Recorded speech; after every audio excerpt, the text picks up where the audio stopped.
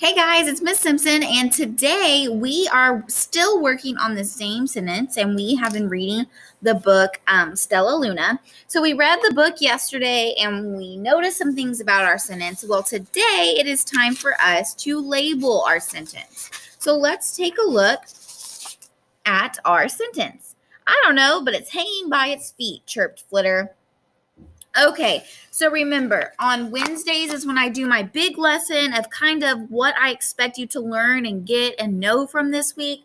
But for today, the only thing that we are going to do is label the sentence. So if I were you, I would label it while I'm talking.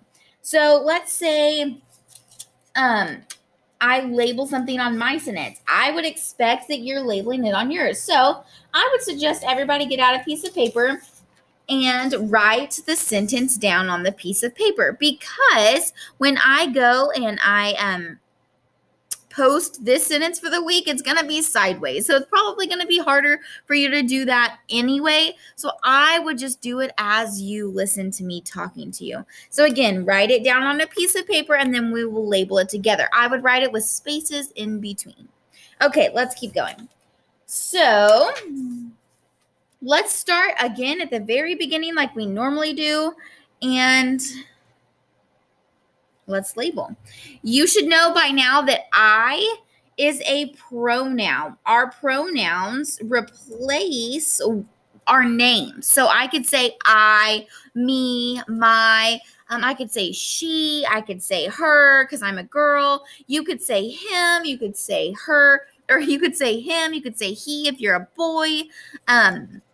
Also, there's I, me, he, she, they. There's so many pronouns, but they replace names.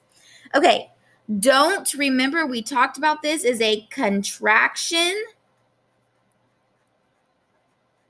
And this contraction, and I would like for you to write this somewhere on your paper, stands for two different words, do and not.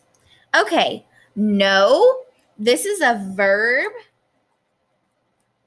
You can know something. It's a verb. And now this one, but. I am not going to tell you what this is. Yes, you're required to label it, but I'm trying to let you start labeling things on your own. This, you should know. It has a complete sentence on this side and a complete sentence on that side, and it has a comma. Fanboy. What are those fanboys called?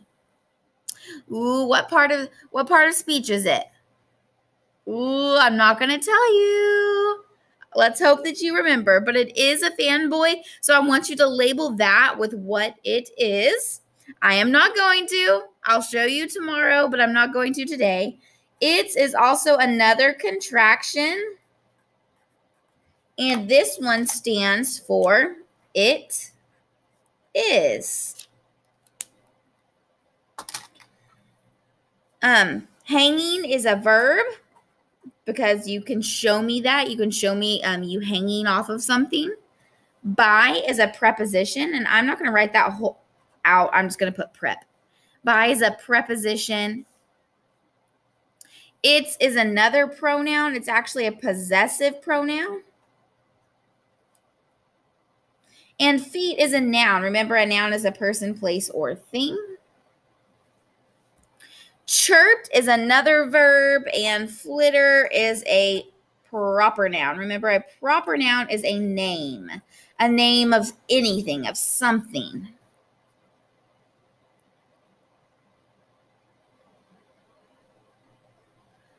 Okay, so let's go ahead and take another color, and I want to underline our subject, which is I, and our predicate, or our verb. You should know this one right here, don't. That's our subject and our verb. And then since we have a, I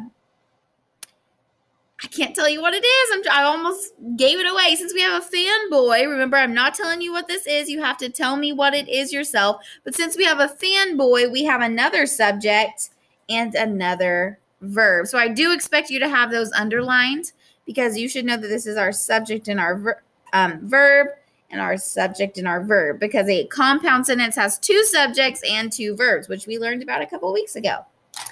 All right, guys, so you should be completely done with labeling your sentence. All you've got to do now is take a picture of it and turn it in. Tomorrow is my big lesson, so don't miss it, but it's my big lesson telling you kind of what's on, not really what's on your test, but giving you a lesson preparing you for your test. So don't miss tomorrow. All right, guys, I love y'all so much, and I will talk to you later.